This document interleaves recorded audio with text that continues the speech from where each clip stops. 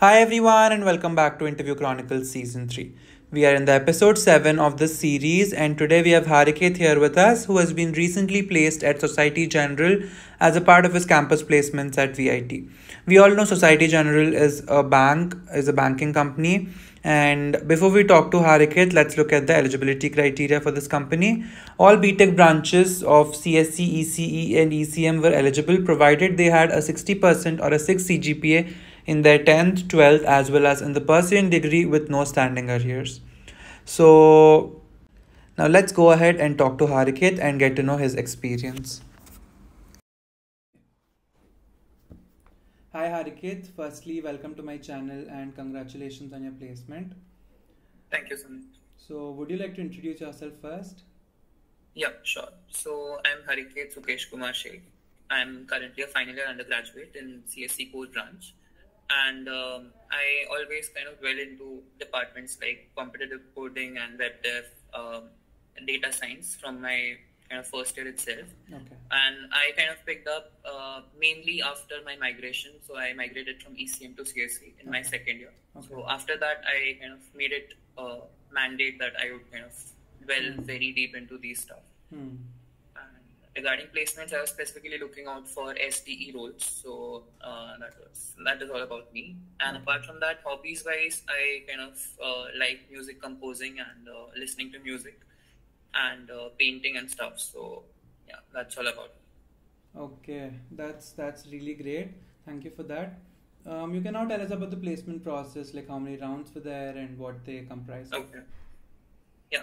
So basically, SocGen came in kind of month of August 2023, like the first week of it, and it came from for an SDE role under the Super Gene category. So this role included an internship and a chance for like full-time job later on. Okay. So about that, and eligibility was kind of that all BTechs, mostly all BTechs, and the MTech branch were also eligible for the same.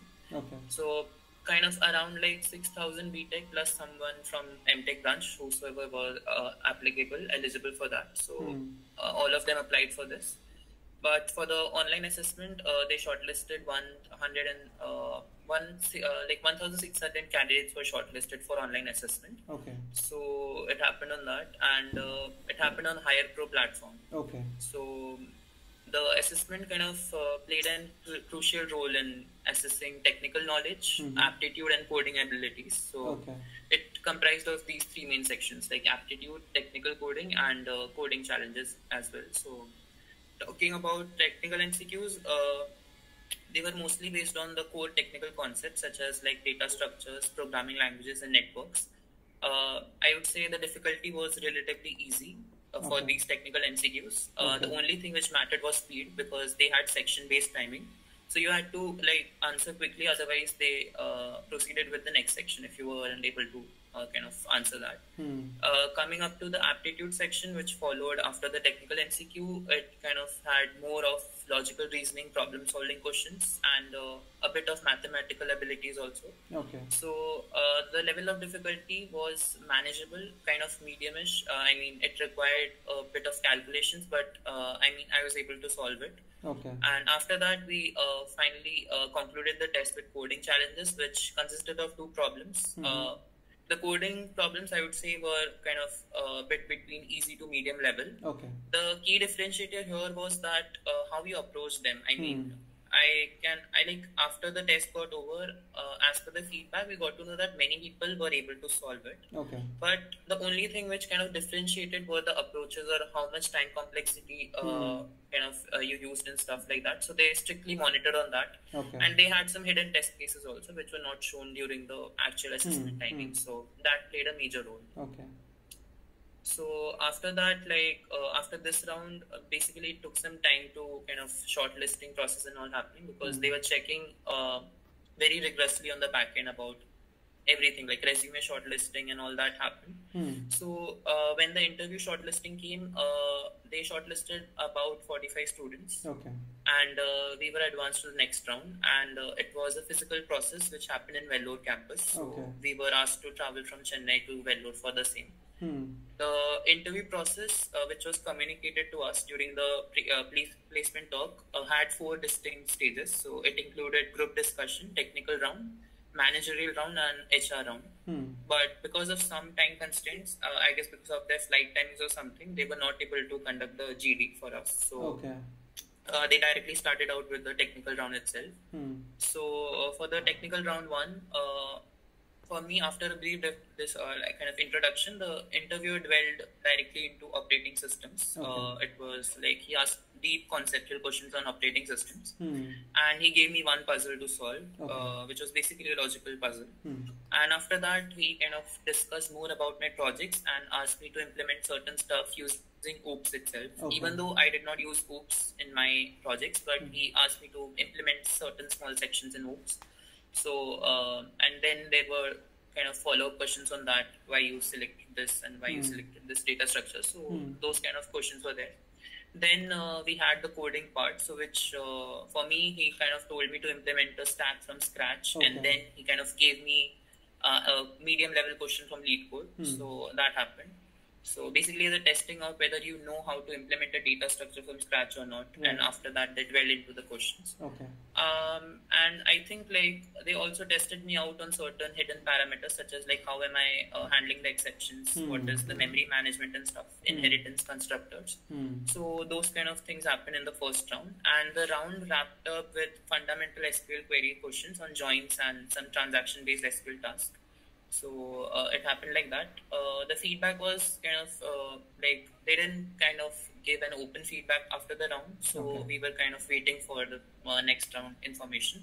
So it was around, I would say my first round happened at 10 a.m. and the next round directly was scheduled at 3 p.m. So there was a long gap between the feedback which came to us. So the second round, as I said, was again a technical come managerial round. So I had 2 managers over there, which was kind of unique to me, I would say, because for others, there were only one manager who were taking their interviews. But for me, one person was an SPE, senior SPE manager, and other one was a cybersec department head. So he kind of assessed me on both the departments so that they could find out the best out for me.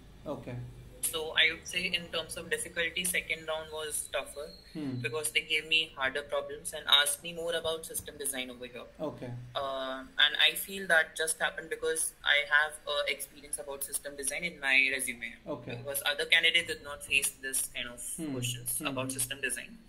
So talking about that, they covered like important areas about cybersecurity basics, computer networks, solid principles, and some software dev methods.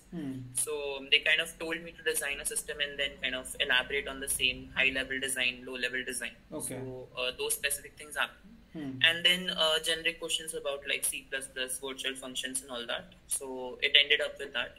And I think this time the feedback was strong from their side because they were confident about proceeding with me for the next round. So they kind of openly shared the feedback for this round too. And then immediately after this, I got my kind of mail or information about the next HR round. So HR round, it kind of had a comprehensive review of my resume. So he kind of directly asked me to take out my resume and read out from the beginning. So that happened. And he dwelled into my academic background, family details, skills, etc. The work experiences I had with certain internships, and we discussed on that. And I addressed like typical HR inquiries, like you can say assessing my alignment with company's culture, the job location itself. And then we had some practical discussions about, you can say, the job description itself, or how will I fit in that particular role, and how am I compatible with their ethics or something. So faced some generic HR questions, not very deep. So one which you can find on internet. So how will you deal with some situations? How will you kind of deal with the conflict in the company? Stuff like that. So that happened.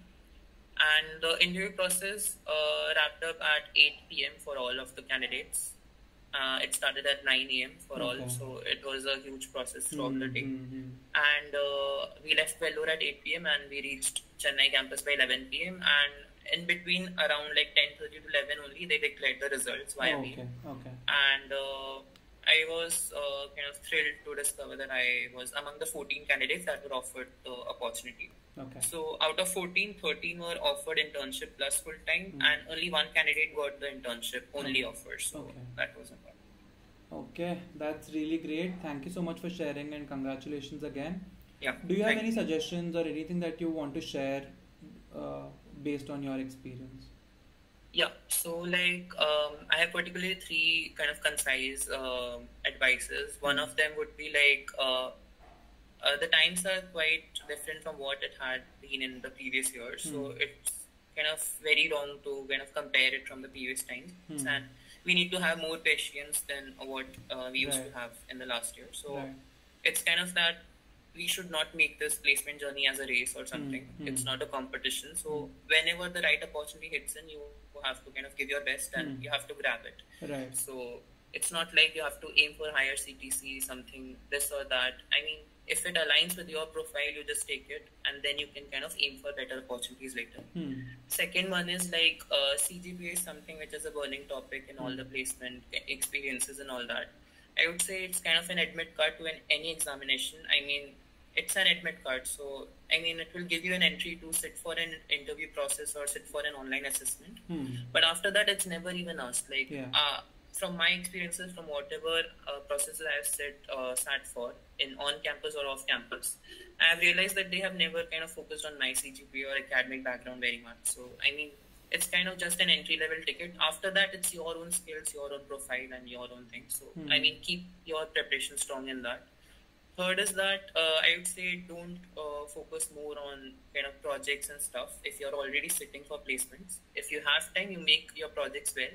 But if you're already into the process or kind of 1 month before the process, then you kind of focus more on developing your DSA data structures and all that, because that will be the main differentiator factors. Projects and all are secondary, and it may only be focused if the company is coming specifically for web dev roles or something. Apart from that, all companies are focusing on DSA, data structures and all that. So, I mean, keep your strong preparation over there. Specifically, start solving medium to hard level problems over there, and I mean, have some, you can say, practice of timed assessment. So, I mean, give challenges that are timed once, 1 hour practice or something, because you need to have some distinction of the time as well. It's anyone can solve any problem if I give you 1 hour, 2 hours, but major factor is how can you solve the same problem in 30 minutes or 20 minutes time constraint. So, keep a practice of that. So, and I hope that you will get the best offer, which is kind of destined for you. So Sure. Thank you so much. Thank you for sharing your experience and your suggestions. I am sure it will be helpful for many people. Thank you. Thank you. Thank you so much, guys, for watching. Please do stay tuned. A lot of interview experience videos coming your way in the next few days. So do subscribe and stay tuned. Thank you for watching.